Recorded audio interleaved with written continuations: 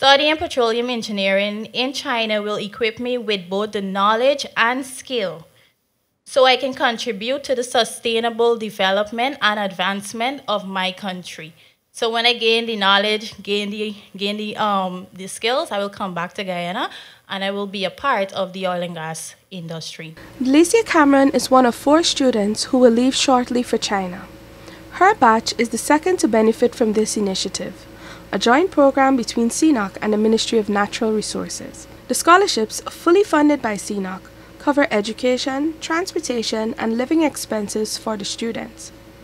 This year's awardees, Delicia Cameron, Rashida Daniels, Shanae Henry, and Haley Caesar, were selected from 11 shortlisted candidates after a rigorous selection process. Minister of Natural Resources Vikram Bharat gave the charge to the awardees at a ceremony last Friday. I'm sure that the only thing your parents want in return from you is for you to make them proud.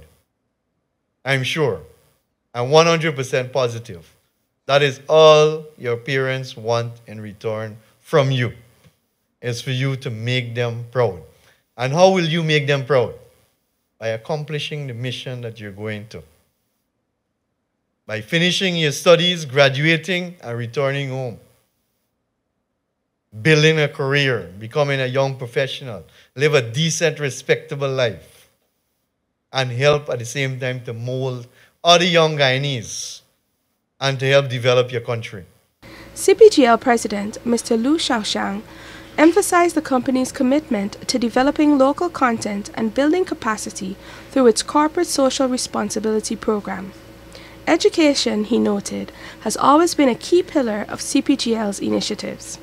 Today is an important day for our company, CPGL. Today is a selection of a second batch of 4 bright and ambitious young Guyanese to pursue petroleum studies in China. It is a reaffirmation of CPGL's commitment to build local capacity, develop local content, and benefit local population.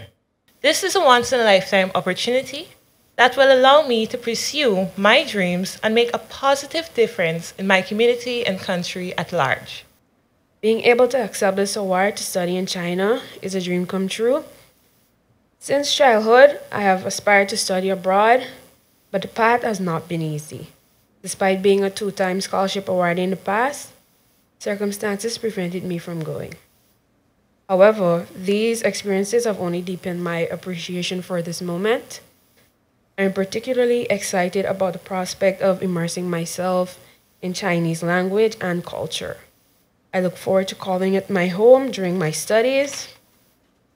And this cultural exchange will not only enhance my academic experience, but also broaden my global perspective. Under the current program, 10 scholarships will be awarded over 3 years. The first batch of students from the 2023-2024 academic year is nearing the completion of their first year of studies. Upon graduation, the scholarship recipients are expected to work with either the Ministry or CPGL for 5 years, ensuring their newly acquired skills benefit the nation. Danielle Swain for the Newsroom.